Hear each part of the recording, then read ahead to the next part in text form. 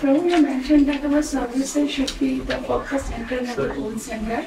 Yeah. But sometimes we see that sometimes we have to do the service which we inspired for, not just what we are instructed for.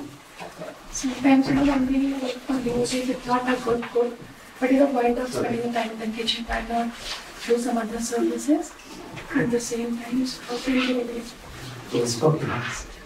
So, I said we should be purpose driven, but then sometimes we feel more inspired to do some service different from what we are instructed to do. So, what should we do at such a time? Is that the question? Yeah. Yes. In general, there has to be a cooperative attitude between the community leaders and the community members. The community members should be ready to do whatever service we are told to do. And the community leaders, their goal should be, their vision should be that, let every devotee be happy in the service that they are doing. And therefore, we try, the community leaders should be trying that, let every devotee engage in a service that is according to their nature, that they are inspired to do. So, for longevity in our service, it is good that we have some service that we feel inspired to do. And there are at times certain urgent projects come up, some festivals come up, some major events come up. That time we all have to do whatever we are told to do. But in the long run, as we are practicing bhakti, it's good in consultation with our seniors to gravitate towards the service that we feel inspired to do. The advantage of having a service that we feel inspired to do is that even if tomorrow there is nobody to instruct us, still we'll do the service. Tomorrow, say, nowadays all of us are so mobile. Tomorrow we may go to some other place, there is not so much devotee communities there. But if we are driven to do a service, then we will continue that, if we are inspired to do it. So in general, it is good to engage in services that we feel inspired to do. But we don't do it in a whimsical or a rebellious way. We submissively inform our seniors that this is what I feel inspired to do, can I do it? And usually they will be understanding and say, okay, you do this right now for this time being, and in the future you can do this service. So exactly when we can do the service that we feel inspired to do, that will vary.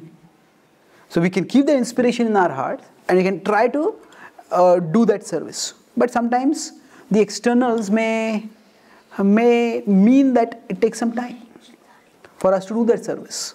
I was just in California in Carpinteria with Giriraj Maharaj. So Giriraj Maharaj was instructed by Srila Prabhupada to write books. But then he was involved in the Mumbai project. And the Mumbai project like a war zone. So initially he said, I want to write books.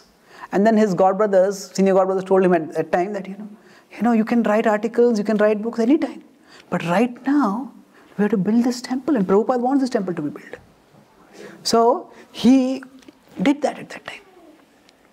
And then now the way it has worked out is that when finally the temple was, the land was procured and the temple manifestation came towards its conclusion, so Prabhupada said, if you know the story of how Prabhupada got the Juhu land, it was quite an adventure, it was a battle.